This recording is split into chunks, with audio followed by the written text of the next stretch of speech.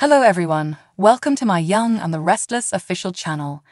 I hope everyone is having a wonderful day. Before we begin, please hit the subscribe button and give this video a thumbs up. Nina and Jill at Crimson Lights are relieved that Chance's wound didn't get any worse and that the jerk who caused it was apprehended. Chance proclaims that the right has been done. Perhaps it was a much-needed wake-up call, as Nina believes. While Chance begs his mother to stop, Nina informs Jill that her son might quit the police. Jill is amazed that it would be such a big change for him. She advises Chance to come work with her at Chancellor so she can teach him the ropes if he decides to leave the PD. Although Chance has no prior experience, he thinks this is a generous offer. Jill and Nina try to convince him. Jill believes he would excel at it. Kyle asks Diane at the Abbott residence where his father is. She wanted to speak with him again beforehand, and he's upstairs. Since he and Audra didn't get along, Kyle cautions her that he probably won't be able to persuade her to rejoin Tucker's scheme. Diane queries whether there is a further development. It bothers Kyle to keep this from his father. When the time is perfect for him, Diane begs him to tell his father. Says, "Jack, tell me what?" Kyle tries to apologize for his lack of maturity in making his offer at Jabot. Jack gives him comfort. To be clear, Kyle is thinking about accepting his offer to become COO of Jabot. "That is fantastic news," Jack exclaims. He queries the reason of the course correction. All Kyle needed was some time to think about himself, especially after Billy called him a spoilt brat. He mentioned that he was working on something, Jack remembers. In spite of the fact that things didn't work out, Kyle says he needs to show himself to his father, and he gives Diane credit for that realization. Jack gives Diane a kiss of gratitude and asks how he might entice Kyle to cross the finish line. Kyle says he's in and doesn't need any more time. "It's me for the job. I'm back in my rightful place." Jack gives him a hug. Devon recognizes Tucker in the club dining room and approaches his table. Sitting down, he tells his father, "You can't help yourself, huh? This morning I learned something new about you. I refer to your most recent falsehood. You can take no more of it. It's enough. Are you that arrogant to think you're going to get away with everything?" Devon asks again. Tucker finds that he's discussing his conspiracy with Mamie. Tucker complains that they've talked about it. Devon is aware that what he stated was untrue. "You're investing in Chancellor Winters through her company behind my back as well." Tucker claims he is powerless to control how Mamie uses the funds. Devon is curious as to what his father is pursuing. Tucker says there is nothing. He has always desired merely to be nearer to him. Devon claims he can't believe a word that comes out of his mouth, so that's not happening. "I'm done with you," he threatens, telling Tucker to keep his hands off the business, which is Neil and Catherine's legacy, and to stay away from him and his family. Devon pauses as he leaves to give Ashley a cheek kiss. "What the hell have you done now?" she asks Tucker as she approaches him. Devon tells Abby at Society that Lily informed him this morning that she and Jill had discovered evidence linking Tucker to Mamie's investment at Chancellor Winters. He is forcing her financial company to engage in investments and has deceived him directly. This, says Abby, is terrible. Devon cuts him off, saying he's finished. Tucker, in Abby's opinion, will never be a devoted, reliable father. Though he's not capable of it, he wants to be that for him. Although Devon believes Tucker won't give up, Tucker will do anything he wants. All he can do is work out a way to shield his business and family from whatever he has in store. Abby is going to speak with her mom. Devon makes a decision to break away from the family, saying, "I think I know how to accomplish that." Tucker does need to be stopped. After receiving a text from Devon at Crimson Lights, Jill urges Chance to take her suggestion into consideration. He swears. Chance tells Nina, "Okay, I know you want to say something, so go ahead," when Jill leaves. Nina makes the observation that she and Jill are never in agreement. There is synchronicity in the cosmos. Chance has no desire to do mathematical calculations while seated at a desk. "Will you just think about it, please?" Nina asks in an attempt to close the deal. Chance affirms. Tucker informs Ashley at the club that his private situation with Devon is not her concern. She tells him his life is falling apart and reminds him they had a grandson together. "I'm willing to listen," Devon said, referring to how her daughter and their grandson are impacted by Devon. "Do you wish to make repairs?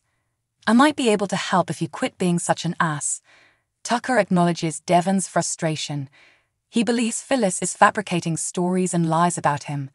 "He no longer wants me in his life." Ashley queries what the deception was that ruined their bond. Tucker lied about his investment with Mamie. Devon believes they are conspiring because she has invested in Chancellor Winters and that he wants a piece of the business.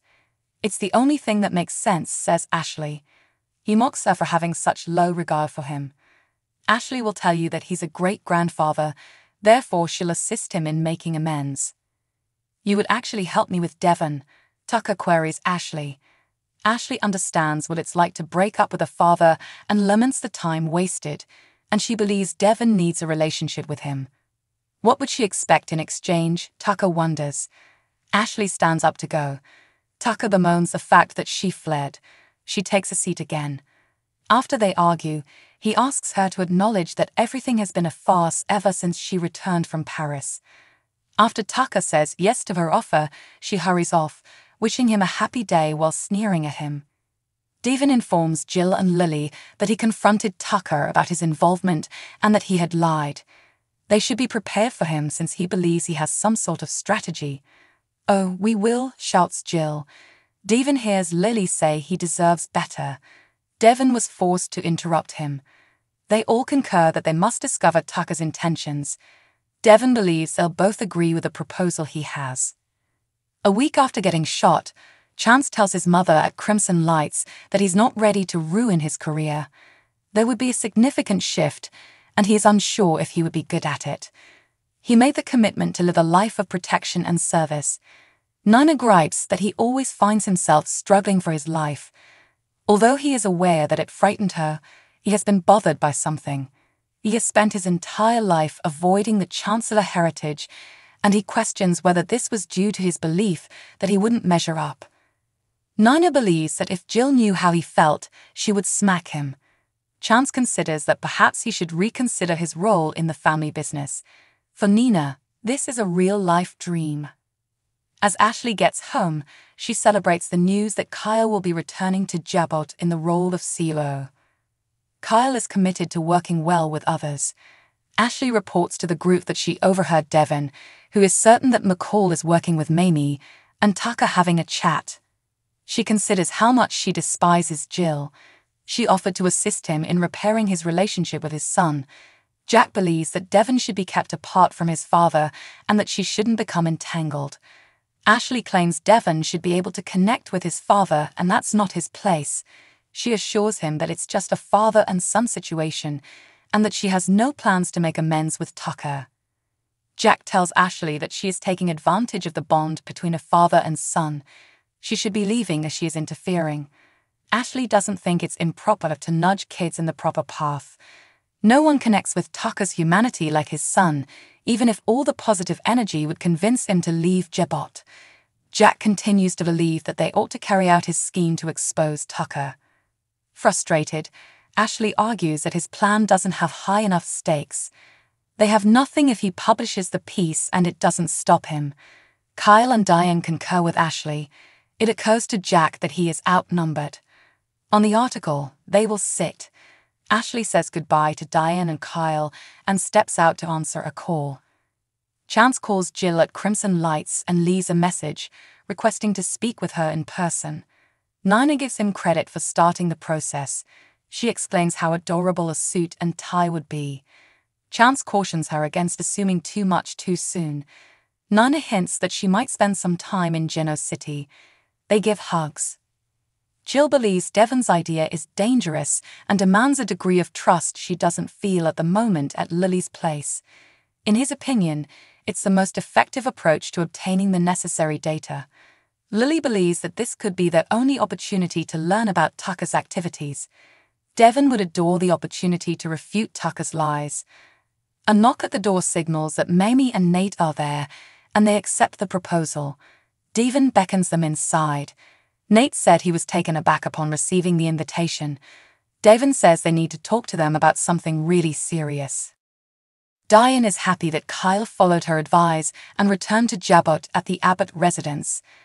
According to Kyle, accepting the COO role was simple, but the next phase of the plan might be beyond his capabilities. Diane claims that he will become a hero, since he will be the one to save Jabot from Tucker. Jack is going to be really proud of him when he learns what he has done for the family. She gives Kyle a hug before going out. After taking out his phone, Kyle texts Audra to let her know he needs to talk. Ashley queries Abby at Society about her conversation with Devon. According to Abby, he went there following his altercation with Tucker. Tucker, according to Ashley, genuinely cares for his son. He doesn't love him enough to be honest, snarks Abby. Devon claims he's done, and she thinks their romance might end permanently. Ashley inquires as to her thoughts on the matter. Abby notices Devon is in pain. Ashley queries her thoughts on attempting to patch things up between the two of them. I couldn't make these choices for Devon, and I couldn't forgive myself if Devon suffered harm once more. She had Ashley to help. Mamie queries if they're at Lily's residence to complete Nate's return to Chancellor Winters. Devon replies that while everyone knows that she and Tucker are working on a plan, they first need her to be really honest. A plan that involves ousting me, Jill continues. There's no use in disputing it, according to Lily. Has Mamie just been using me? Nate asks. He is reassured by Mamie that she sincerely wanted to reunite with him. You were willing to lie to all of us to make that happen, Devon remarks. Mamie says she has no connection to Tucker anymore after learning of his wrongdoings. Why should they believe her? Jill wonders. My ultimate goal has always been to unite our family under one corporate umbrella, asserts Mamie, giving them confidence that they can trust her. Devon promises to give her an opportunity to demonstrate it. She must inform them of Tucker's true intentions. They can talk about getting Nate back into the company, but only if he is honest with them, if she is able to accomplish that. Tucker receives a text from Audra in the club dining room, informing him that Kyle is contacting him. In response, he requests that she pull him in. Thanks for watching. If you liked this video, so please don't forget to subscribe my channel and don't miss any update.